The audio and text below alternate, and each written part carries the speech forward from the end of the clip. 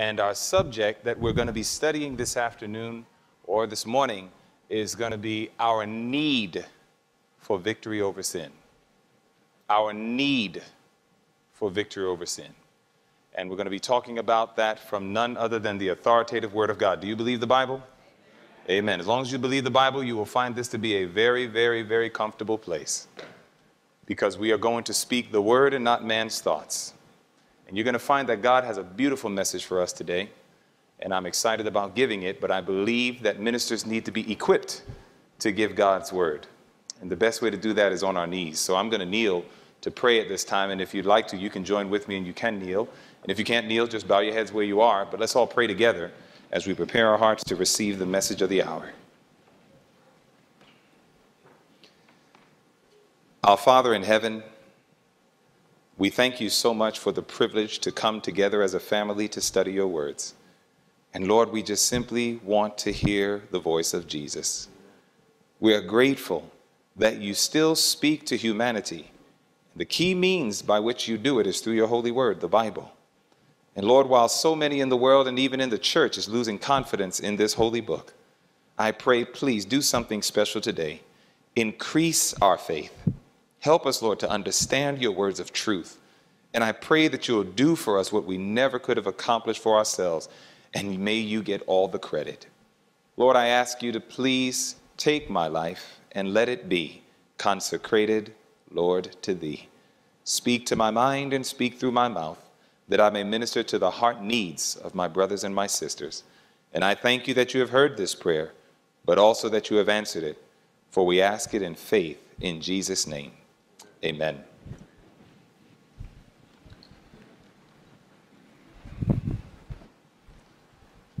We believe in such a time as this in Earth's history that a very important passage of Scripture is not only being fulfilled, but is coming to the close of its fulfillment.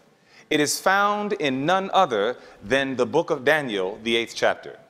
It is in Daniel, the 8th chapter, that the Bible presents a prophecy which happens to be the longest and the last prophecy based on time in Scripture. And it is found in Daniel, the 8th chapter, and it is in the 14th verse, and many of us may know it by memory. Some of us, we may have to turn there. In either case, the Bible clearly says in Daniel 8 and verse 14, it says, "And he said unto me, unto 2,300 days," and then something special was going to happen. It says, "And then shall the sanctuary be cleansed." When the Bible says unto 2,300 days, then shall the sanctuary be cleansed, we need to understand what the cleansing of the sanctuary actually means. And for that, I'm going to ask us to turn to the book of Leviticus, chapter 16. The Bible says in the book of Leviticus, the 16th chapter, and I want you to see what the text says, because we need to understand what does it mean when the Bible prophesies of a time where there's going to be a cleansing of the sanctuary. We need to understand what that means. And the Bible says it very clearly in the book of Leviticus, the 16th chapter. And when you get there, I'm going to ask you to please let me know by saying amen. Now, what we're going to do is we're going to look at Leviticus 16, and we're going to consider verses 16 to 19. That's where we're going to begin.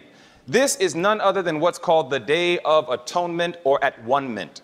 And on this Day of Atonement, there was a work that the high priest was to do in the sanctuary, but not just the sanctuary general, but specifically in the most holy place of the sanctuary. The Bible says in the book of Leviticus, chapter 16, starting at verse 16. If we're there, please say amen. The Bible says in Leviticus 16:16, "And he shall make an atonement for the holy place, because of the uncleanness of the children of Israel, and because of their transgression and all their sins. And so shall he do for the tabernacle of the congregation that remaineth among them in the midst of their uncleanness." Verse 17.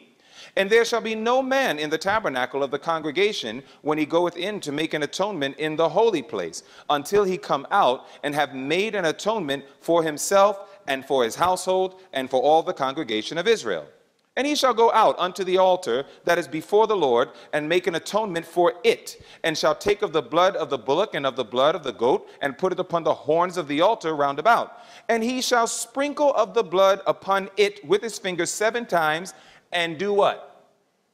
and cleanse it and hallow it from the uncleanness of the children of Israel. According to what we just read, what is being cleansed? I heard a few. What is it that's being cleansed according to what we just read? It's the sanctuary. The sanctuary is being cleansed. He's going to different parts and he's applying blood, because 1 John 1 and verse 7 says the blood of Christ cleanses away all sin. So the blood being applied is a cleansing process. So here it is that he's cleansing the sanctuary. That's why it's saying cleanse it, cleanse it, cleanse it. It's an object. It's the sanctuary. But now go to verse 30. When you go to verse 30, notice what else it says. In Leviticus 16, now we're looking at verse 30. The Bible goes on to say in Leviticus 16 and verse 30, for on that day shall the priest make an atonement for who? For you, that he may do what? That he may cleanse you, that you may be clean from all your sins before the Lord. What's being cleansed in verse 30? The people. So verses 16 to 19, what's being cleansed? The sanctuary. In verse 30, what's being cleansed? The people. Now, here's my question. According to the verses, which one needs to be cleansed first? The sanctuary or the people? Which one? Okay, you sound like the mixed multitude. Because some are saying people, some are saying sanctuary. So which one is it? Which one is it? In order for the sanctuary to truly be cleansed, which one is it that needs to be cleansed first? The sanctuary or the people? It's the people. You see, if you saw verse 16, why did the sanctuary get dirty in the first place? It was because of the uncleanness of the children of Israel. So if God is ever going to have a clean sanctuary, he must first have a what? Clean people. Now, why is that important? Because go to the book of Hebrews 8. Let's go ahead. Let's make this thing, let's stop talking past truth. Let's talk present truth. So let's notice this. Now we're going to the book of Hebrews, the 8th chapter. When we look at Hebrews, the 8th chapter, the Bible tells us a very, very important principle, and I want you to see it. Because this principle we studied thus far, it affects us today. The Bible says in the book of Hebrews, we're looking at the 8th chapter, and let's notice what the Bible says as we consider Hebrews 8, 1 to 5. In Hebrews, the 8th chapter, verses 1 to 5, if you're there, please say amen. The Bible says in Hebrews 8, starting at verse 1, now, of these things which we have spoken, this is the sum. We have such an high priest who is set on the right hand of the throne of the majesty in the heavens, a minister of the sanctuary and of the true tabernacle, which the Lord pitched and not man. So notice, this is not talking about something on earth anymore, because man pitched the sanctuary on earth. Man built that. But now it's talking about a sanctuary, but it's not on earth, it's someplace else. So let's continue. It says, verse 3, for every high priest is ordained to offer gifts and sacrifices, wherefore it is of necessity that this man have somewhat also to offer. For if he were on earth, he should not be a priest, seeing that there are priests that offer gifts according to the law, who serve unto the example and shadow of what kind of things? Heavenly things. Now watch this. Who serve unto the example and shadow of heavenly things, as Moses was admonished of God when he was about to make the tabernacle. For see, saith he, that thou make all things according to the pattern showed to thee in the mountain. So according to the Bible, the earthly tabernacle or the earthly sanctuary was none other than a picture of what actually was going to be happening in the reality, the true tabernacle, a heavenly sanctuary. The Bible teaches that Jesus is in a place right now, and it's called the most holy place, not of the earthly, but of the heavenly sanctuary. And the great work that Christ has been seeking to accomplish for many a years is, in fact, the fulfillment of that prophecy in Daniel 8:14. Unto 2,300 days, and then shall the sanctuary be cleansed. But the problem is, you can't have a clean sanctuary until you first have a clean what? People. So until the people are clean, can we go to heaven? So now don't ask, why are we still on earth? We often wonder, why is it that Jesus hasn't come? Listen, you don't think Jesus wants to come? My brothers and my sisters, I don't care how much you and I long for heaven, magnify it times infinity, and that's how much God wants you in heaven. But the problem is that God in certain ways is very much like us. If somebody came to your house and said, hello, I know you don't know me, but I am deceitful above all things, and I am a desperately wicked man. Could I please come in your house? How many of you would let that man in your house? Not one of you would be foolish enough to let a man in your house when he admits, I am deceitful above all things, and I'm a desperately wicked man. Please let me inside your house. We would never let a man inside of our house unless something's wrong with us. God is the same. God says the natural condition of the human heart is that we are deceitful. That's Jeremiah 17:9. Our hearts are deceitful above all things and desperately wicked. That's how God describes our hearts. And as a result of that, why would God let a heart like that in his house? So God says, before anybody's going to come in my house, we need to have the experience, create in me a clean heart. You get that? So the great work, the great focus of heaven is that God wants to cleanse us not from some and not from most. He needs to cleanse us from every single one of our sins. Somebody says, but wait a minute. Do you mean to tell me everyone? Are you telling me that I need to get victory over every sin? First of all, some people question, is that even possible? Then the second question is, if it is possible, how? Can one cherished sin actually keep a man or a woman from heaven? Somebody says, I don't know. Well, I'm not sure. Yes and no. But I'll tell you what, how about we get rid of all of the guessing and let's find out what the word says. Go to the book of Mark, the 10th chapter.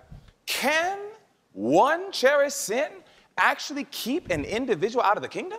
Notice what the Bible says in Mark. Let's go to the book of the 10th chapter. Mark, we're going to chapter 10, and we're going to look carefully at that story of the rich young ruler. I want you to notice what the Bible says in Mark chapter 10. Rich young ruler comes to Jesus. His desire is actually eternal life. I am so thankful for that. Even rich people can desire to get to heaven. Amen? Sometimes people say rich people are a bunch of worldly, nasty beings that just love devilish behavior. That's not true. This man was rich, and he wanted eternal life. He didn't understand the cost, but he wanted it. He was genuine. He was very sincere. Now watch the story. In Mark, the 10th chapter, what does the Bible say? The Bible says in Mark chapter 10, we're going to go ahead and start right there at verse 17. The Bible says in Mark 10, verse 17. If we're there, please say amen. All right. The Bible says in Mark 10 and verse 17, and when he was gone forth into the way, there came one running. Oh, that's nice when you see people running to find out how to be saved. It says, it came one running and kneeled to him and asked him, good master, what shall I do that I may inherit eternal life? And Jesus said unto him, why callest thou me good? There is none good but one, that is God. Thou knowest the commandments, do not commit adultery, do not kill, do not steal, do not bear false witness, defraud not, honor thy father and thy mother. And then verse 20, and he answered and said unto him, master, all these have I observed from my youth. He thought he was all right when he was all wrong. We just talked about that. And here it is, Jesus had to sober him up. And I want you to watch what Jesus says. He goes ahead and he says unto this man, now that we're looking at verse 21, then Jesus, beholding him, loved him and said unto him, how many things? How many things? One thing. I want you to catch that. Don't lose that. That was put in the Bible on purpose. How many things? One thing thou lackest. In other words, this brother was 99% good. But there was one thing that he was lacking. And the Bible goes on to say, one thing thou lackest. Go thy way, sell whatsoever thou hast, and give to the poor, and thou shalt have treasure in heaven, and come take up the cross and follow me. And he was happy. Is that what the verse says? The verse says, and he was sad. You see, a lot of people think they have their possessions, and many a times when it's time to part from it, we discover we never had our possessions had us. And that's what this brother found out. He found out my possessions have a control over me. And so the Bible goes on to say, and he was sad at that saying and went away grieved, for he had great possessions. That brother did not just lose out on life temporal, he lost out on life eternal. But it was because of how many things? One thing. My brothers and my sisters, one sin cherished can neutralize the entire power of the gospel. It can neutralize the entire power of the gospel. And that's why when we study the sanctuary like we just did, we saw that in the cleansing process, did you catch what it said in verse 30? It said that they may be clean from how much? All their sins. In the mind of God, it's all or nothing. That's actually what he wants when we think about a relationship. You know, the world and the churches love to talk about relationships with Jesus. And I often think to myself, I've been married now for 18 years. May 25th coming up next year, by God's grace, will make 19 years. And I am happy. Amen. Now watch this. When a man and a woman are in a marriage, I want you to imagine that a man decides to go ahead and cheat on his wife. Is that good or is that bad? Well, that's wicked. Now watch this. When a man decides to cheat on his wife and go ahead and commit adultery and mess around and do all this other stuff, I want you to think with me. If he leaves his home, goes with some other woman, goes around gallivanting and having what he calls fun while he leaves his bride and his children behind. That is a terrible scenario, wouldn't you agree? Now here it is that let's say one day he sobers up. And he sobers up and he realizes, you know what? I have made a mistake. I am a fool. I can't believe this. You know what? I have a wife at home and I have children. I need to go back and see if I can make my wrongs right. Well, that's a good step. Wouldn't you agree? Amen. So here it is. The brother comes home and he says, honey, listen, I've been a fool. I have been an absolute fool. I can't believe what I've done. I have made horrible mistakes. Honey, can you please forgive me? Children, will you please forgive me? Now, let's say the wife and children say yes, and they forgive him. Let's say that happens. Would that be a good thing? All right. So then when the wife and children say, no problem, husband, no problem, daddy, we'll go ahead and everything will be okay. Well, imagine the father and husband then says this. So you forgive me? They say, yes, we forgive you. Then he says, great. I'll tell you what.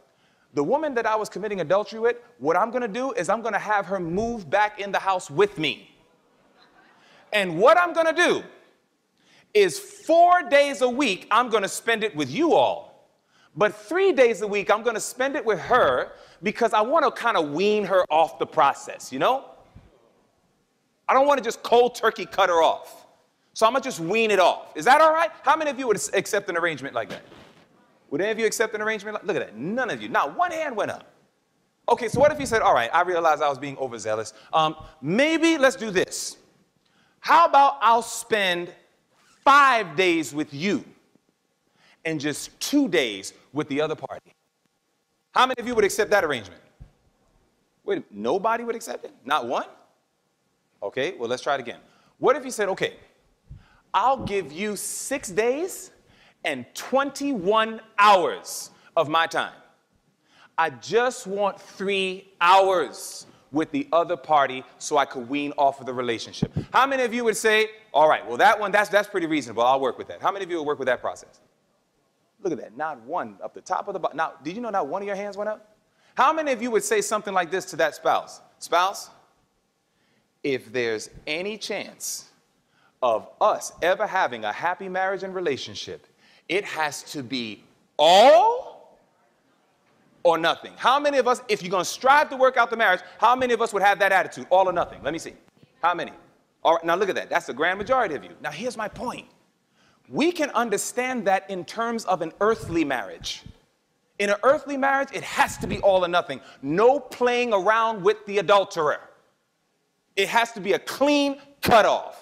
Otherwise, the relationship is not going to work, even when you give me the majority of your time. As long as you give that person a nanosecond, let alone anything else above it, this relationship will never work. It's amazing. Jesus says, so it is with me. Jesus says the same principle you're governing your earthly marriage. Christ says it's the same thing with me. You see, there was a third party that came in the relationship between God and man. You see, the Bible tells us this. The Bible makes it very, very clear that there was sin. It says that your iniquities have done what? It's separated between you and your God. And then it says, and your sins have hid his face from you that he will not hear. You see, sin caused separation between man and God. Sin is what started to produce the concept of divorce. It was sin. Sin is the third party. And what's happening is there are a lot of men and a lot of women trying to walk in a successful relationship with Jesus with the third party in their lives. And they think they can have a successful relationship. Now, you just testified that on earth, that would never work. Why do you think it would work in heaven? If it can't work on earth, then it can't work in heaven. God says, I want all or nothing. Sin is that third party, and some of us are trying to negotiate with God. All right, Lord, I realize that what I'm doing is wrong and it's sinful. So what I'll do is most of the days of the week, I'll go ahead and serve you. But I still want to have a few days or hours with my darling sin. And God says that negotiation will never work. God says, I want all or nothing. You will seek me and you will find me when you search for me with all your heart. And so God makes the same arrangement. So we need victory over sin if we're ever going to have a happy relationship with Jesus. If we are ever going to have a happy, successful, fulfilling, true relationship with Jesus Christ, we must get to the place that we love him more than sin. You see, that I want to let you know right now, do you know that the reason we sin is because we love it more than we love him? But Jesus gave a promise. Can I show you? Go to the book of John, the 14th chapter. Let me show you something. Jesus gave a wonderful promise, and I'm so thankful for this promise. It gives me hope every single day. The Bible says in John, the 14th chapter, and I want you to see what the text says as we consider John 14 and verse 15. Jesus literally gives the formula for success when we think of victory over sin. Jesus says in John 14 and verse 15, he says, if you love me, what's going to be the fruit? Keep my commandments. What is sin? It is the breaking of God's commandments. Jesus says, if you love me, then keep my commandments. The reason we play and toy with sin so much is because we still have a love relationship with that thing. And the love we have for that is stronger than our love for God. Because Jesus said, if you really love me, if you love me as I called you to love me, Jesus says, when you see sin, you would shun it, you would abhor it, you would hate it. And you know what? I got a taste of that. You know why? You may not be aware of this, I don't know, but did you know that marriage was called to be a symbol of the relationship between Christ and his people? You read that in Ephesians 5 and verse 32. God gave marriage to teach us the relationship between Christ and the church. Now, when I was in the hip-hop world, player all day long. Player meaning messing around with more than one woman. But when God brought me out of that darkness into his marvelous light, and then he allowed me to meet my precious bride, then what I discovered is that love for my wife killed the player inside. You understand that? I'm satisfied. So now I'm not going around looking for who's next and this, that, and the other. And that's what love does. And there are a lot of marriages like that. Amen? We're not looking around for anybody else because we have found our satisfaction. Amen? Jesus says it can happen with me. The same way that love can kill the player in a man is the same way that love for Jesus can kill the sinner in a man. Christ says it's possible, but it takes that thing called love. Now, the problem is that while he says in John 14:15, if you love me, keep my commandments, let's notice what it says in verse 23. Same book, same chapter, John 14. Now we're looking at verse 23. The Bible goes on to say, Jesus answered and said unto him, if a man love me, he will keep my words. Another term for words is commandments. If a man love me, he will keep my words, and my Father will love him, and we will come unto him and make our abode with him. Verse 24, he that loveth me, what? Not, keepeth not my sayings, and the word which ye hear is not mine, but the Father's which sent me. You see, the reason we disobey is because we love him not. You understand that? That's what Jesus just said. Now, either he's a liar or he's telling the truth. What we have to accept is that every time sin comes in our face and we are privileged to have a choice, choose righteousness and maybe even suffer and lose, or choose the pleasure of sin and break the heart of God. We always have a choice in front of us. And every time it's in front of us and we say, I just want that sin, just got to do it once, we're testifying that our love for Christ is thoroughly weak. It's brittle. It's fragile. And so what Jesus says is, he says, the way you get this thing called victory over sin is you must cultivate a love for me. The greater our love for Christ, we will not break his heart anymore. We will not hurt him. And you know what's so sad? When we sin, we think we're just hurting ourselves.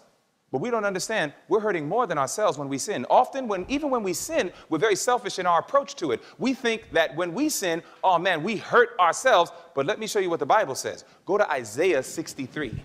When you go to Isaiah, the 63rd chapter, notice what the Bible says. You see, it's not just you and I that get hurt. Somebody else gets hurt.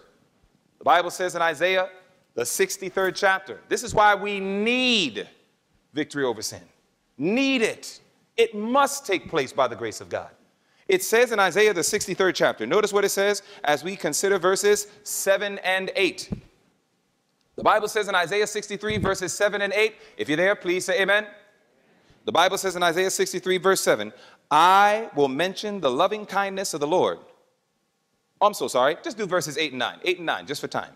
For he said, surely they are my people, children that will not lie. So he was their what? Savior. Now watch verse 9. In all their, the people, in all their affliction, who else was afflicted? Who is this he? This is God himself, our Savior. In all our affliction, who else was afflicted? It says Christ was afflicted. This is the concept of Hebrews 6 and verse 6, where it talks about when we renew our sins, we crucify the Son of God afresh. We renew the pain. You see, whenever we sin, it doesn't just bring us pain, it brings God pain. It causes him pain. And this is why I believe we need victory over sin, because victory over sin stops the pain, yours and God's. That's why I believe we need it. That's why God so desperately wants to give it, because we can get to a place that we don't have to keep hurting him anymore. And I thought about it. When I read this verse, every time we were afflicted, it says he was afflicted. That means every time we fall into sin and we go through our pain, it is, as it were, God is going through pain himself. He's hurting with us. Because when we sin, it doesn't just hurt us, it hurts him. And the same way, if you and I were to go ahead and just walk down the street, and you're walking down the street, and a man comes up to you and just slaps you in your face, you would look at that man and say, why did you do that? I didn't do anything to you. But you know what? That scenario doesn't compare to Jesus. Because it's not that Jesus didn't do anything to us. Jesus did a lot to us. But Acts 10 and verse 38 says that he did nothing but good to us. So imagine Christ is doing nothing but good to us, but in return, we're slapping him in his face. Thanks, but no thanks. And then when we hurt him like that, we don't understand. While it brings God pain, while it brings you and I pain, it actually brings joy and satisfaction to somebody else. You see, we are told. In inspiration, it says, the what? Did you know the only satisfaction Satan takes in playing the game of life for the souls of men is the satisfaction he takes in hurting the heart of Christ? Do you know that Satan is not even happy when you and I fall into sin and suffer? He doesn't care as much about that. When Satan tempts us and we fall into his traps, it's as it were, he puts his foot over our back in triumph and looks Jesus right in the face and says, look what I've done to another one of these people you died for. Look at how they're saying thanks to you. They're following me. They're not following you. And he looks in the eyes of Christ and he says, look at what I've done. And this is his satisfaction. It's amazing. There's a lot more that takes place every time we choose to sin against God. Every time. There's a lot more that takes place. It's not just simply hurting us. It's hurting God and it's pleasing Satan. Is it worth it? Is it worth it? This is why God had to have a solution. This is why God had to have a solution. You see, again, that wonderful text we looked at, 1 Corinthians 15, let's turn back there. You see, God had to have a solution. The question was, Lord, how can we get out of this deplorable state? How can we get to a place that we can finally have total, complete, absolute victory over sin? Well, God says it's not that it's not possible. God says you just need to understand the formula. And so it is, God begins by showing us in 1 Corinthians chapter 15, again, looking at that verse, in verse 57. Notice what the Bible says. In 1 Corinthians 15 and verse 57, it says, but thanks be to God, which giveth us the what? Victory through who? Through our Lord Jesus Christ. So through Jesus, we can have total, complete, absolute victory over every single sin. There is not, listen to me, saints, because it's funny. God's people, we can be pretty amazing. We can believe that God is so great, God is so powerful, but when we start talking about victory over sin, there are people who actually believe impossible. And in my mind, I'm saying, how in the world can we say that? Do you know when we say we cannot have victory over all sin, what we're really saying is Satan is more powerful than God. God is too weak to keep me from falling, and Satan is too strong to keep pulling me down. Come on, saints. I hope none of us would ever make such a declaration. God can give us victory. It comes through our Lord Jesus Christ. But the question is, do you believe it? Because listen, your experience will go no further than what you believe. Even Jesus said to that man in Mark 9, when his son was sick and possessed with that demon, Jesus said unto him, do you believe I can do this? Because anything is possible to him that believes. So when you find yourself in that place in which you're saying, Lord, I don't believe you can even give me victory over sin. I believe you can help me stop smoking, but I don't think you can help me stop having premarital sex. Brothers and sisters, what we need to do is say, Christ, please help thou my unbelief. Be honest with God. Lord, I actually don't believe you. You're right. But please help thou my unbelief. Did Jesus help that man? He did. Will he help you? Yes, he will. And so it is that Jesus says, I got a plan. And you know where the plan is found of how he's going to help us get victory over sin? The plan is found right there. It's in the sanctuary. You see, in the sanctuary, God did something special. You see, in Exodus 25 and verse 8, the Bible says, let them make me a sanctuary. He said, let them make me a sanctuary. But the reason why he said it was he said that I may dwell among them.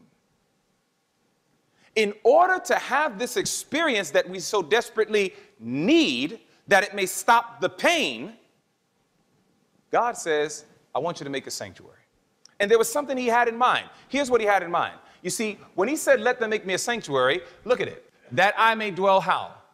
Among. But if you look in the Hebrew, it actually means in. So Jesus said, let them make me a sanctuary that I may dwell in them. Christ always wanted to be in us. And you know what I love about it? If you really look at it carefully, this is so sweet. When Jesus said, let them make me a sanctuary that I may dwell in them. According to the Bible, Jesus is not just a good prophet, he's God. Is that right? Amen. John 8:58, before Abraham was, I am. Jesus called himself Jehovah. He is God. Now watch this.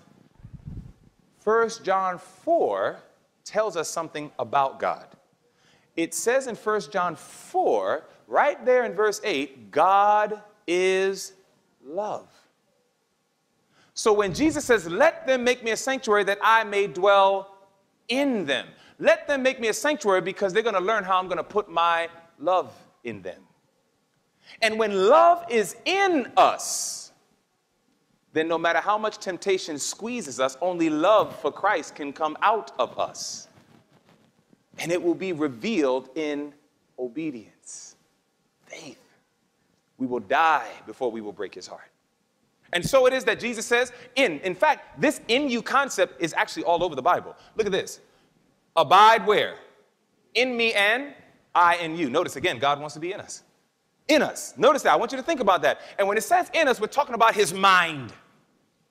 We're not talking about a ghost that's inside of us filling up our bodies. We're talking about his mindset. Let this mind be in you, which was also in Christ Jesus. Because Jesus knows as a man thinks in his mind, so is he in his character. And so it is, Christ says, in you. So notice, let them make me a sanctuary that I may dwell in them. Exodus 25:8. John 15:4, abide in me and I in you. What happens when Jesus abides in us? He makes his home in our hearts. What is it that happens? If any man be in Christ, he's a new creature. And old things are passed away. Behold, all things are new. 2 Corinthians 5:17. That's why he wants to be in you, because he knows that if any man be in Christ, then the mind of Christ takes over, and now we can live the new life in Jesus Christ. And guess what? If Jesus is living out his life in us because he's abiding in us, I wonder what's the end result of Christ abiding in us. The Bible says, whosoever abideth in him sinneth not. Mission accomplished.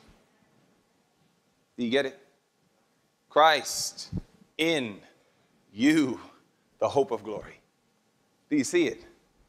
Jesus says the solution is in the sanctuary. Jesus says, because in the sanctuary, my people, they will learn how I'm going to make my home in their heart. And that's why we have table of shewbread, studying the word every day. Then we have candlesticks, living out the life of Christ and evangelism, sharing God's love and life of obedience every day. Then we see the incense, our prayers mingling with the righteous merits of Jesus that is able to empower us to have victory over every sin. Jesus says in the sanctuary, if you carefully study it, it reveals the formula for you and I. But this is the reason why, my friends, we have to get to a place that we study what is sin. Do we see that God wants to give us victory over sin? Amen? In fact, let me show it to you this way. Again, I remember one time I was at one place. I won't tell you where, but I was preaching at a church. Oh, the church was packed. And we were going over the word of God, and it was a blessing. And I remember that we got to a point where we were teaching victory over sin, how Jesus, through the righteousness of Christ, we can and must have victory over sin before probation closes. And I was showing them that. Now, here's the thing that happened. When we started going over that, there was a gentleman, I'll just tell you, he was the pastor of that church. He was there, and he was sitting. And I noticed he was sitting in a very inviting posture. He was sitting in a posture where he was demonstrating that he really loved the sermon. He was sitting like this. So, you could tell by this body language that he was just absolutely loving the message. So as he was sitting there like that, I said, okay, there's probably going to be a discussion after the sermon. And there was. I was told, hey, we need to see you in the office. And I said, okay. So I went to the office, and I sat down. And this is what the gentleman said to me. He said, I understand you are teaching the congregation that they can have victory over sin before Jesus comes. I said, amen. Praise the Lord, Pastor. Yes, amen. You got to smile a lot. It helps. So I said, amen, Pastor. Yes, yes. And he said, that's not true. I said, actually, I don't know that, Pastor. What do you mean? He says, well, Romans 3:23 says, all will keep sinning and come short of the glory of God. I said, that's not the Bible I'm reading from, Pastor. He said, yeah, he says, in the original. I said, well, I'm so thankful that I have an original language tool right here. Let's look it up. And I began to look it up right there, and I said, there is nothing in the original language that says that. He said he did a doctoral dissertation proving that we cannot have victory over sin before Jesus comes. I wondered how he graduated. And he gave me his book as a gift. I said, I want you to read this. And I figured, well, I got a fireplace at my house, so, So what I'm saying is that when I was given this, I marveled. I said, Pastor, you cannot be, especially a Seventh-day Adventist, a child of prophecy, and believe that we cannot have victory over sin. He said, why do you say that? I said, because we believe in something called the close of probation.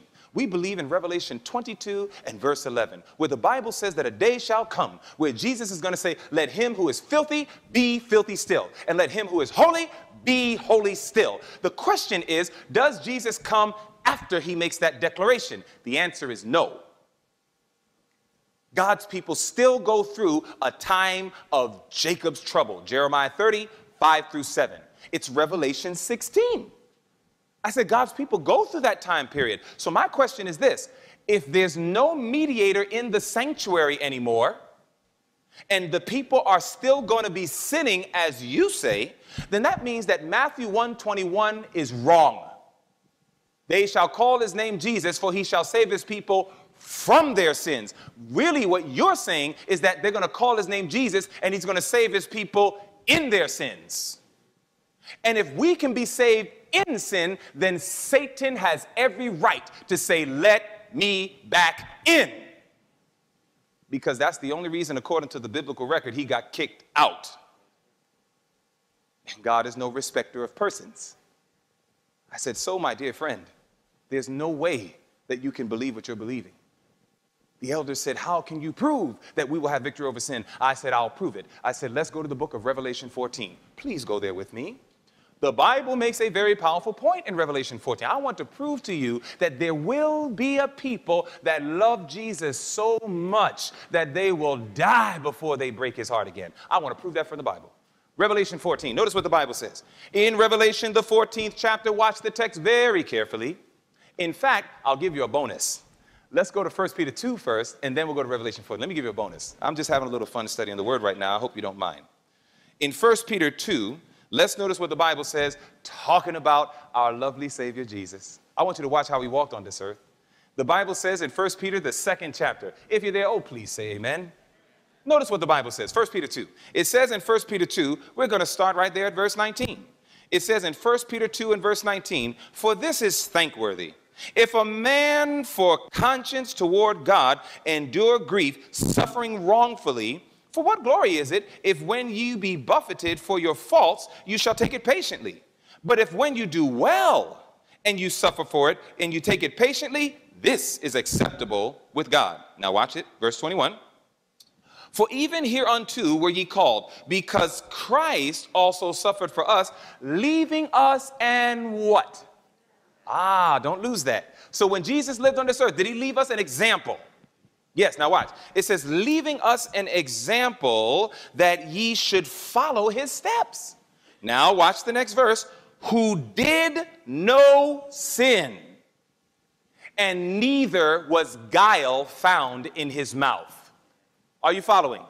So according to the verse, the life of Jesus was a life of temptation big time. Is that right? But the Bible says he did how much? No sin, and no what was found in his mouth. Oh, now watch this. Revelation 14.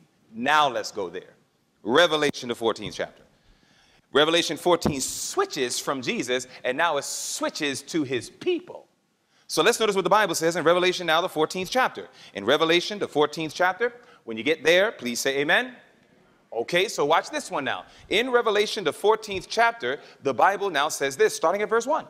It says, and I looked, and lo, a lamb stood on Mount Zion, and with him how many people? 144,000, having the Father's name written in their foreheads. And I heard a voice from heaven as the voice of many waters, and as the voice of a great thunder. And I heard the voice of harpers harping with their harps. And they sung as it were a new song before the throne and before the four beasts and the elders. And no man could learn that song but the 144,000 which were redeemed from the earth. Now watch verse 4. These are they which were not defiled with women, for they are virgins. Going on. These are they which follow the Lamb whithersoever he goeth. These were redeemed from among men, being the firstfruits unto God and to the Lamb. Now verse 5, and in their mouth, this is talking about God's people, in their mouth was found what? No guile. Does that sound like Jesus? It said in Jesus's mouth there was what? No guile. In their mouth, it says there was what? No guile. Then, what else does it say? It says, and in their mouth was found no guile, for they are what? Without fault. Now unto him that is able to keep you from falling and to present you faultless before the presence of his glory with exceeding joy. Here goes a group of people that Christ accomplished the work. It says they are without fault.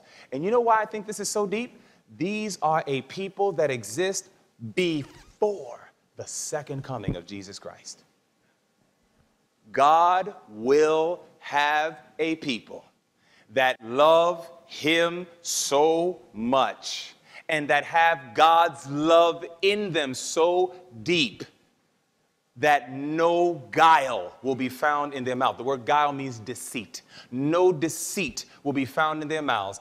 And they will no longer fall because Christ is the one keeping them from falling. We actually have the privilege of being counted amongst this group. Why would we shun our opportunity?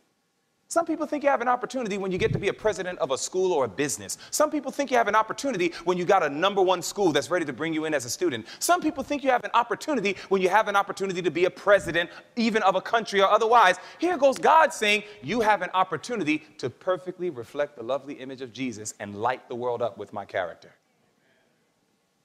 What's more precious? What is more opportune than that? We have the privilege. We have the opportunity. But in order for this to take place, if we're going to have the victory over sin through the righteousness of Christ, if the love of God is going to compel us to be faithful even when we're tempted to be unfaithful, then the question is, we need to make sure we do have a clear understanding of what is sin. Because it makes no sense to have the need for victory over something if we don't understand what the something is. And so, very quickly, let's go through 1 John 3 and verse 4. The Bible says in the book of 1 John chapter 3. In 1 John, the 3rd chapter, I want you to see what the Bible says, because we're talking about it. God definitely can and wants, and we can and will have victory over sin through the blessed merits and righteousness of our Savior Jesus Christ. We will have it. But the Bible makes it clear that we need to understand what sin is. And so the Bible first says in 1 John 3 and verse 4, it says, whosoever committeth sin transgresseth also the law, for sin is the transgression of the law. We must get to a place where the commandments of God can be written on our foreheads. We must get to a place that we no longer talk about Sabbath keeping when on the Sabbath we're talking about everything secular. Did you catch that? We don't want to talk about Sabbath keeping when we're really talking about everything that's secular on the Sabbath. The Sabbath day is not to find out where people got their hair done. The Sabbath is not the day to find out where you bought your car and how much you paid for it. The Sabbath is not the day to talk about everything secular that's happening on the news. The Sabbath is not the day that we're going to go ahead and talk about how we're going to plan what we're getting ready to do next week. The Sabbath is not even the day to talk about all your classes and what you've been going through in school and talking about the notes and the subjects and everything that have nothing to do with God. The Bible says, speak not thine own words on my holy day. God says, can't we talk about Jesus even for a few hours? You know, for many of us, heaven would probably be hell. Because if we say, when we all get to heaven, what a day of rejoicing that will be. And when we start going down that song, but at the same time, we look back and we say, Lord, I don't even like talking about you even in the 24-hour period. And it's not even 24 hours because we're sleeping at least for 8 or 9 of it. For just the few hours, can we talk about the things of creation and redemption, my brothers and sisters? Have you noticed that that's hard? Have you noticed it's actually very hard to stay focused, that we can just talk of the one whom we love? Jesus says, if you can't endure it for just a few hours, maybe it would be punishment to give you an eternity of it. You understand that? So in the mind of God, he's saying, let's learn the language of heaven. Let's learn to talk of holy things. Let's learn to talk of the things of creation, redemption, and all these wonderful things. And how much the more in British Columbia, brothers and sisters, I don't know if you're aware of it, you got some beautiful country out here. I've been waiting years to get myself out here. Because I know what I see on TV. Now I said I want to touch it. I love nature, brothers. You're talking to a straight up city boy, reformed. But city boy, I grew up in the concrete jungle of New York. So I know concrete. I don't want to see no more concrete. I don't want to see another building. I've seen it for double my lifetime. I want to see nature. I want to behold the mountains that represent the majesty and power and authority of God. I want to see the waters and I want to listen to it. And then I want to imagine what Revelation means when it says the voice of Christ is like many waters. That's what I love doing. is sitting there and beholding nature and listening to the voice of God speak to me through his second Bible. That's what I want. So we have lots of opportunities on God's holy Sabbath day. We don't need to talk about basketball, baseball, and who won and who didn't and all this other stuff. God says, just for these few hours, can we have some unadulterated time? And again, here goes marriage as my lesson. It is amazing how there were times that I could spend time with my wife, but if I spend time with my bride, I could talk about everything that's on my mind. What's on my mind all the time? Ministry, and a lot of times it's issues. There's a lot of issues in ministry. And I have to learn, when my wife and I have our talk time, that's not my time to be like, honey, you know what's on my mind? You know what it is? I mean, I just can't imagine that. Can you imagine we try to have a board meeting today and all of a sudden, that's not quality conversation. My wife is not saying, boy, do I love this conversation. She's not even thinking that, I guarantee you. But finding out what's going on in her mind, finding out what is it you like, finding out, you understand? It's true communion. Some of us say we're keeping Sabbath, but we're talking about our own personal interests, where God says, I'm not interested in this right now. God's trying to say, I want a more intimate communion with you right now. Let's talk about each other. Let's talk about our walk. Let's talk about what I'm doing and have done for you, of how I'm going to get you to spend the rest of your eternity with me. And some of us are struggling just to do that. And so while we're getting ready to tell the world and the worldlings, sin is a transgression of the law, you need to keep the Sabbath, we have to ask ourselves, am I really a Sabbath keeper? You understand, saints? Oh, but it goes deeper than that. Go to Romans 14. In Romans 14, it gets even deeper now. Romans 14. In Romans, the 14th chapter, the Bible helps us understand some more. We're talking about what is sin. Romans, the 14th chapter. In Romans, the 14th chapter, I want you to watch what the Bible says here, and it's found in verse 23. In Romans, the 14th chapter now, we're looking at the 23rd verse. Here's what the Bible also says when we're talking about what is sin, because this is the thing Jesus wants to give us victory over, and we can have it through the merits of Jesus Christ. Watch this, Romans 14.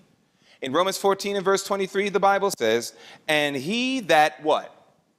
He that doubteth is damned if he eat, because he eateth not of faith, for whatsoever is not of faith is sin.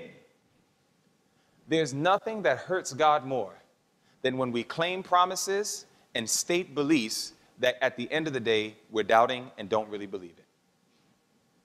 Doubt is offensive to God. It doesn't just make him uncomfortable, it's offensive. Remember what the Bible says in Hebrews 11 and verse 6?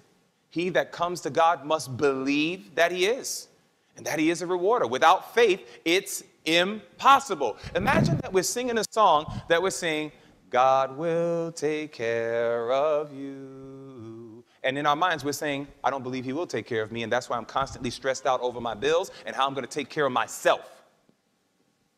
In the eyes of God, he's saying, you don't even believe the song. So the question is, did he receive the song? No, it didn't please him, because we're singing what we don't even believe. Christ says, I want you to believe me. Jesus says, prove me. That's what I love about God. He actually says, oh, you doubted me? Prove me. He's so big and so loving and so kind that he says, if you're having a challenge, prove me. Do what I say, watch what happens. And when we do it, there's nobody who will do what God says and will come back and say, with understanding, I wish I never listened to God. Brothers and sisters, doubt is sin in the eyes of God. We can get to a certain place where we begin doubting him to the point that it can become actual sin and offend him, because we won't believe him and we won't do what he says, because we're doubting and we're not sure he means what he says. We're insinuating, you're lying, I don't trust you. And that's offensive. So God says, yes, victory over sin. So he doesn't want us to just get victory over lawlessness. He wants us to get victory over doubting. He wants to give us victory over this doubtful attitude and doubtful spirit that a lot of us carry while we're talking about finishing the work and finishing the race. But it's not just there. James 4. In James 4, notice what the Bible says here. We're talking about victory over sin. We need it. But the question is how, Lord? How can we get it? So now we look at James, the 4th chapter. And notice what the Bible says in James 4 and verse 17. And if you're there, please say amen. The Bible says in James 4 and verse 17, it says, therefore, to him that knoweth to do good, and doeth it not, to him it is sin. The Bible makes it clear. If we are boasting because of what we know. You ever had somebody say something and we respond back, I know that. We say, I know that. The question is not what you know. The question is, what are you doing about what you know? God could care. Listen, to me, it is more indictful to an individual when they boastfully say, I know, but then they're still not doing it. Because God is saying, so if you know, why aren't you doing it? Well, I can't. Wait a minute. I can do all things through Christ. And you're telling me you can't? You see, we can say to man, I can't do that, because man can't really help us but so much. But when God tells us to do something, we can't say to him, Lord, I can't, because God says, oh, really? You can't? How is it that you can't when I promised you that I'm going to give you the strength? How is it you can't when God says, I promised you I am the source of your power? God says there may be limits with you, but there's no limit with me. So there's a lot of us that know to do good when it comes to diet. We know what to do, but sometimes we cheat and cheat and cheat and cheat. And then when the medical time comes and we get checked out and the doctor says, I see a spot, I think we're going to have to go ahead and do some checks on you. It might be cancer. You know what a lot of us do? Lord, why did you do this to me? And God says, wait a minute. You knew. The problem is you didn't want to follow what you knew. And now that you're finally reaping the whirlwind of your choices, God is getting the blame? Brothers and sisters, we have to understand, if God imparts knowledge to you, and let me say something to you, Seventh-day Adventists, if ever there's a movement that will be held in high accountability, it is the Seventh-day Adventist people. We have been endowed with a degree of light that is beyond any other denominated movement on planet Earth. And God has given us much, and much will be required. And so God says, I don't want you to stay in this lifestyle of knowing and not doing. I can do. Isn't that what the Bible says? I can do all things. It didn't say I can know all things through Christ who strengthens. That's not what the text says. I can do it. Jesus says I'm holding myself accountable. Jesus says whatever I have called you to do, I will give you power to do it. We have no reason to doubt. We have no reason to fall short. And so when we think of victory over sin, it's not enough to just think victory over lawlessness, victory over doubting, but it's victory over knowing and not doing. God wants to give us victory over that too. He wants you to live up to every ray of light and truth you know. That's all that he requires of you. Are you living what you know? You may not know everything. God says, I'll work with that. But the question is, whatever little light or great light you have, you and I must plead with God, Lord, bring me to an experience that I can live what at least I know to be right. And then he'll give you more light. He'll give you more light, saints. I used to think that this was the limitation of what the Bible defines as sin.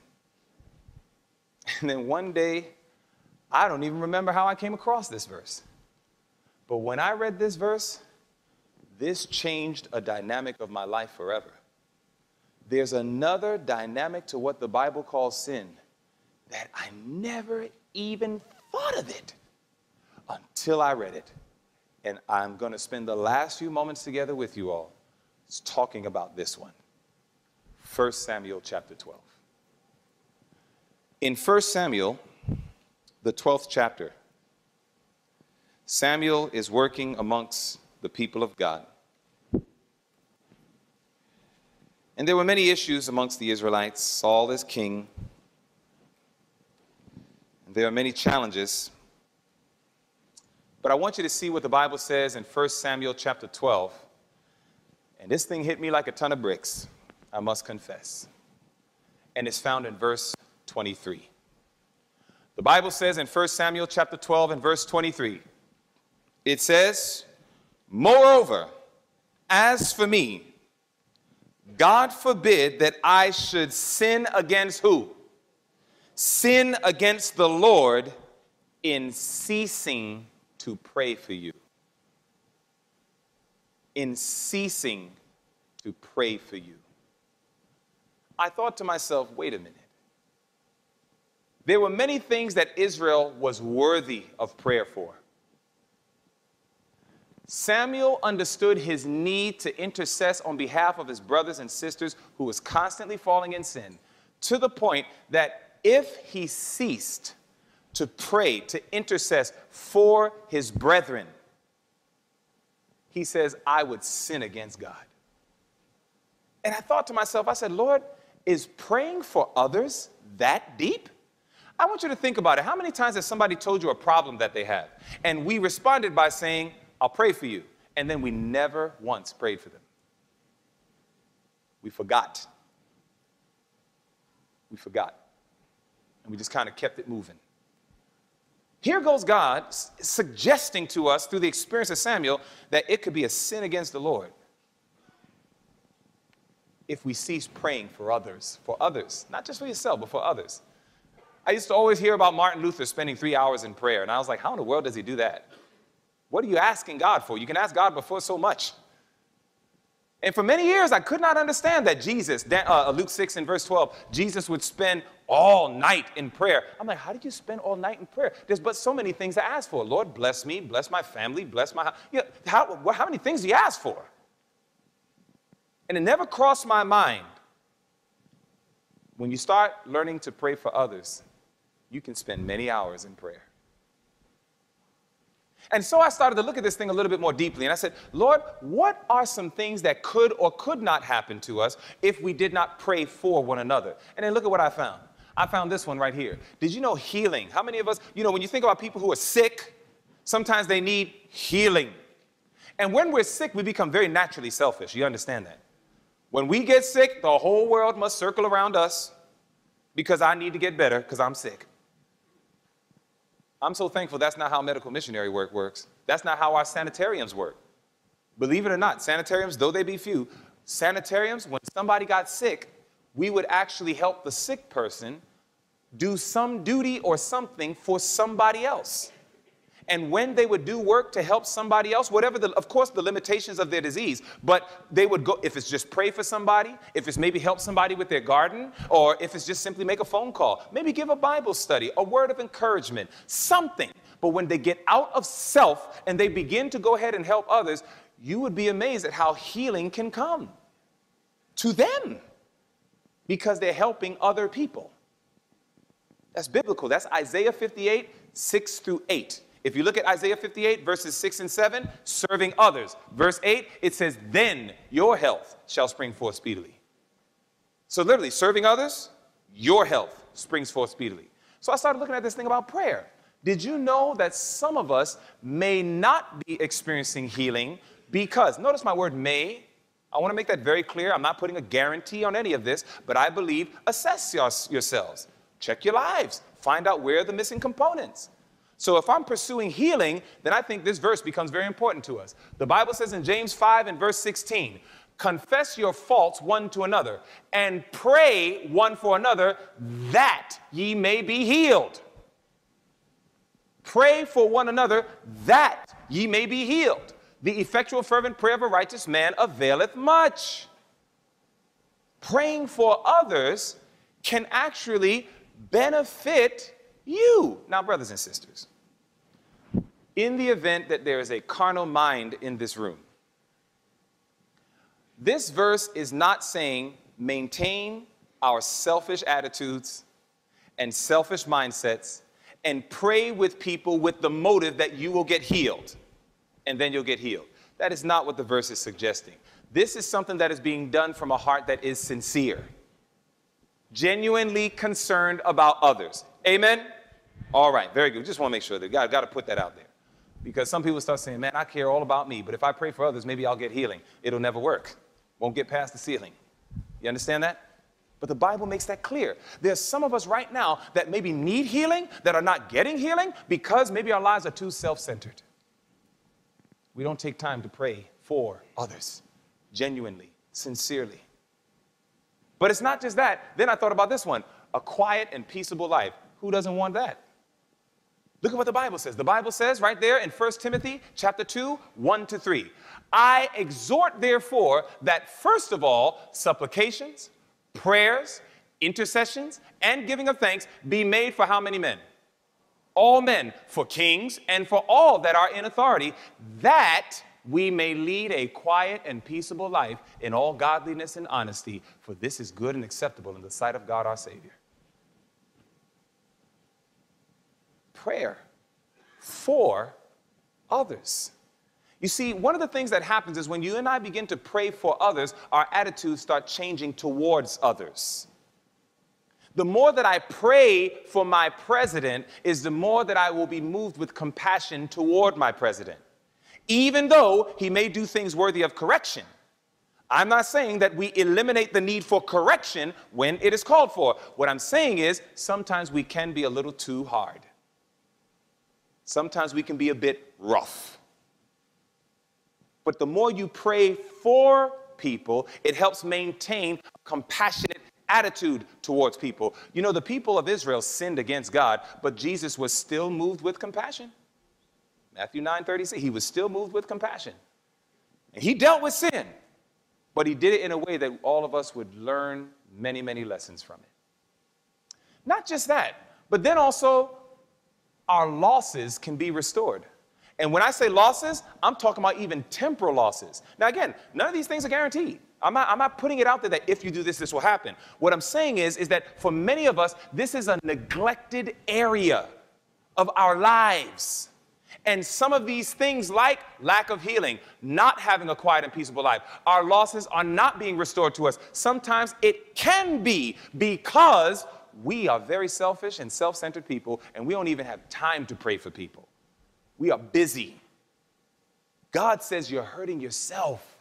I'm hurting myself. There can get to a point that we can sin against the Lord because we have ceased to pray for others.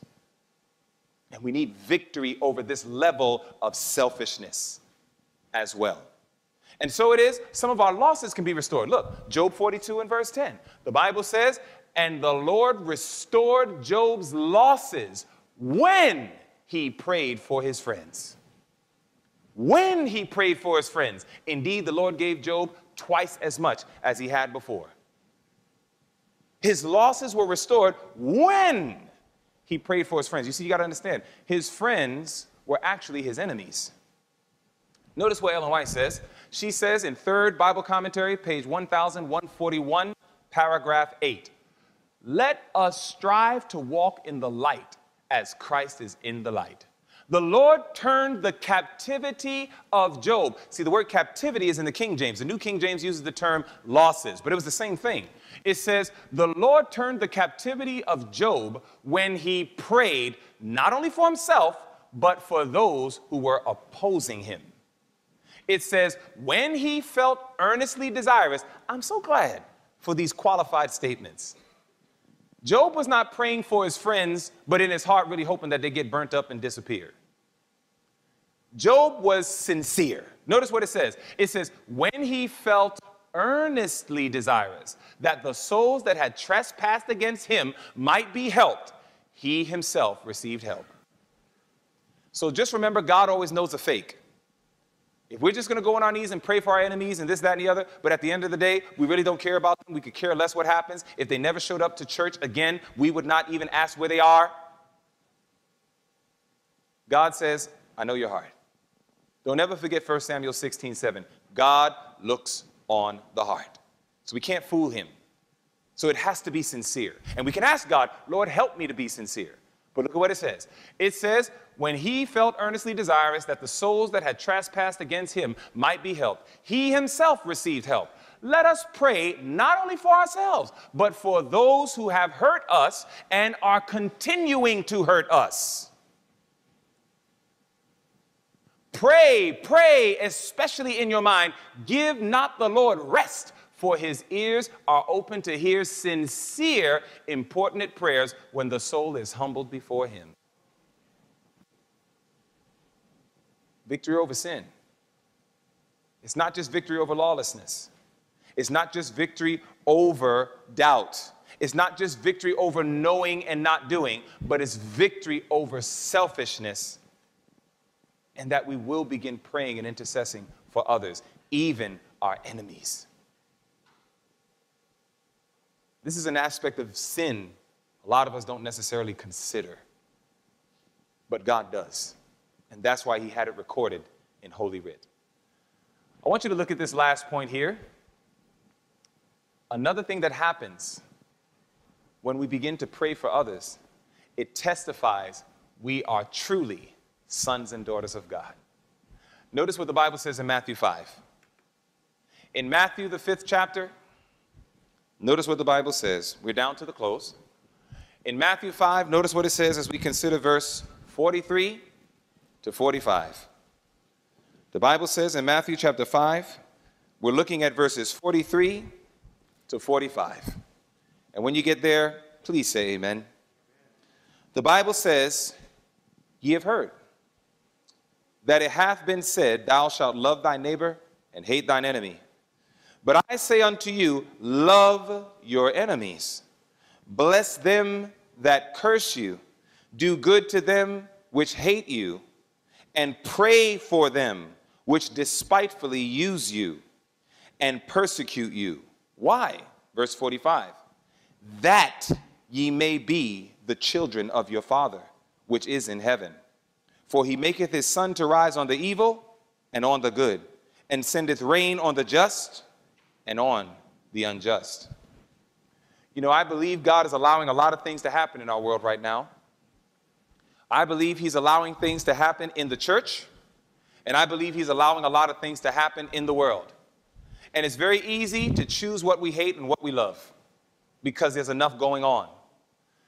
But my brothers and my sisters, I believe with all of my heart that God is testing us through the realities of what's happening in our church and in the world at large.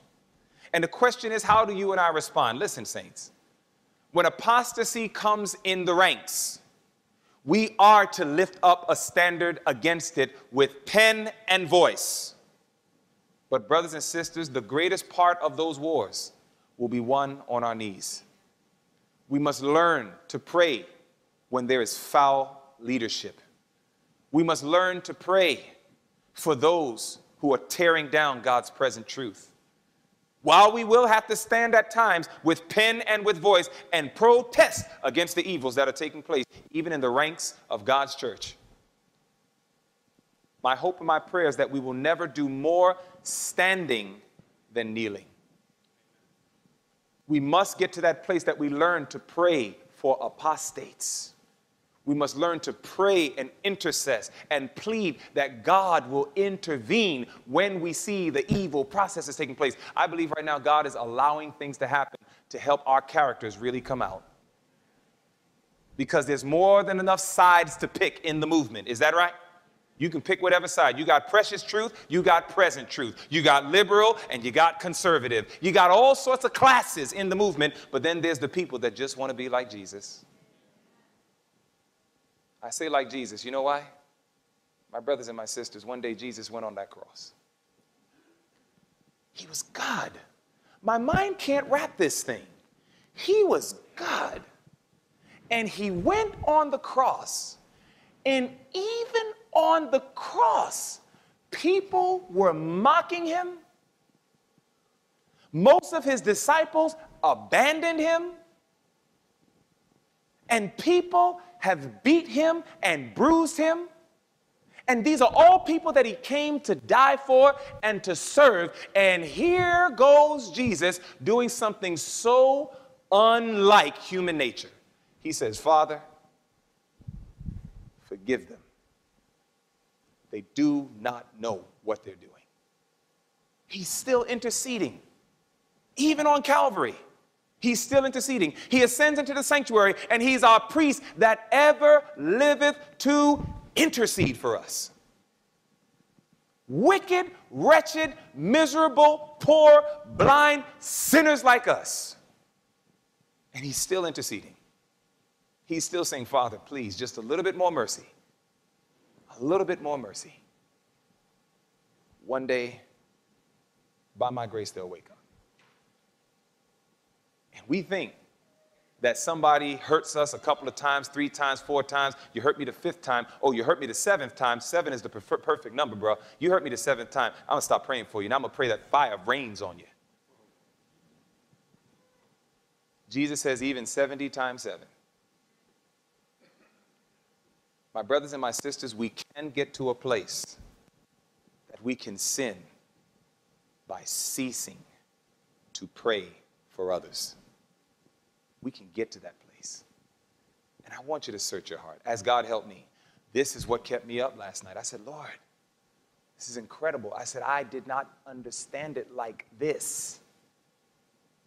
And it's pushing me and encouraging me more and still more that, Dwayne, slow down just a bit on some of that study time and increase quite a bit on some kneeling prayer time for others. For others. You see, it is true. Sin separates us from God. But I'm so thankful for Calvary. Because as a result of Calvary, it bridges the gap. It brings us into union with him. And I'm thankful that the Bible says, having therefore, brethren, boldness to enter into the holiest by the blood of Jesus. You see, it didn't stop at Calvary. Jesus is not on the cross anymore, but the blood of the cross is in the most holy place. And in that sanctuary above where Christ wants to cleanse us from how much? All sin, including the subjects we study today. We are told, having therefore, brethren, boldness to enter into the holiest by the blood of Jesus, by a new and living way, which he hath consecrated for us through the veil, that is to say his flesh, and having an high priest over the house of God, let us draw near with a true heart, in full assurance of faith, having our hearts sprinkled from an evil conscience and our bodies washed with pure water. My brothers and sisters, there is a need for victory over sin. A need. It's the only way the pain stops. Yours and God's. It's the only way the joy stops. Satan's. And Jesus has offered everything to us that this theory can become our reality. But you got to be willing to draw near. You got to be willing to cooperate. You got to believe that he can literally deliver you from lawlessness, from doubting, from knowing but not doing, and from ceasing to pray for those who deserve and need your prayers. God can give you victory. So if you know that you're in the same trap that I'm in, and you know there's no way out except Jesus deliver me, and you are willing to cooperate better with God. Listen to me, saints. Listen, some of us are not going to do this, maybe. But I am here to let you know the blessing is in the doing. If you know I'm frustrated in the gospel, there are areas when it comes to God's commandments, I'm violating. There are areas where I know to do right, and I keep playing with God's grace, and I keep making it cheap. If you know I'm a doubtful Thomas, it seems like I don't believe anything God has promised. If you know I am absolutely selfish, and I'm busy, and I don't take time to even pray for anybody else, let alone myself. And you're saying, I need Jesus to come into my heart and to give me real victory, that I may cooperate with him and experience the great need of heaven, which is victory over all sin. If that is your covenant you are willing to make with God, let's do it on our feet together, please. You're standing because you recognize the falling short, but how God can keep you from falling. And there might be one of us in this room that says, you know what? I have never given my heart to Jesus. I've never surrendered my life to him. I come and visit the church, but I am not truly a member. I have not surrendered my heart to Christ. I am not a Christian. But I'm willing to give Jesus a try. Remember, he said, prove me. Maybe there's somebody in this room that's never proven Christ. Maybe you've never given him a chance. And Jesus says, listen, you can't deliver yourself from sin. But Jesus says, but I can. That's why I came. And if there's even one person under the sound of my voice, whether youth or adult, and you are saying, that's me, I have not surrendered my life to the Lord, but I see that I need this man of Calvary that is able to give me victory, not over some and not over most, but all of my sins that so easily beset me. And if it's your desire to surrender your life to this Jesus today, then I just want you to slip your hand up in the air because I want to pray for you. Would there be one that says, yep, that's me. I've never given my heart to the Lord. God bless you. God bless you in the back. God bless you, brother. Amen. God bless you. Would there be another who says, yes, that's me? It's decision time, brothers and sisters. It's decision time. Time is almost finished. And I thank God that he gave us an opportunity today to get it right with him. Would there be another who says, yes, that's me. I've never given my heart to Jesus, but I'm willing to do it today. Would there be another? I just don't want to pass you by. Amen. For those who did raise your hand, I'm going to ask at the conclusion of the service, if you can please meet me up front to my right. We just want to follow up with you to help you in your journey because it's a journey ahead. But thank God we have the victory through our Lord Jesus Christ. Let us all pray together as we commit ourselves afresh into the hands of God. Our loving Father, we are so grateful. We thank you, Lord, for the way your Spirit has spoken to our hearts today. We thank you that victory over sin is possible. It is necessary, and prophetically it shall be fulfilled. Lord, we just simply want to be counted amongst the number. And now that you have helped us to see what sin is more clearly, sin is lawlessness. Sin is doubting you. Sin, dear God, is knowing but not doing what you've told us to do that is good. And sin is being consumed with selfishness that we cease to even pray for those who deserve and need our prayers. Lord, I pray. Help us to experience true victory. Help us to make practical covenants that we will take time to pray with and for others. And may we experience the blessings of heaven. And we praise you and thank you for what you have taught us today. Truly let not our will, but yours be done, is our prayer that we ask in Jesus' name. Amen.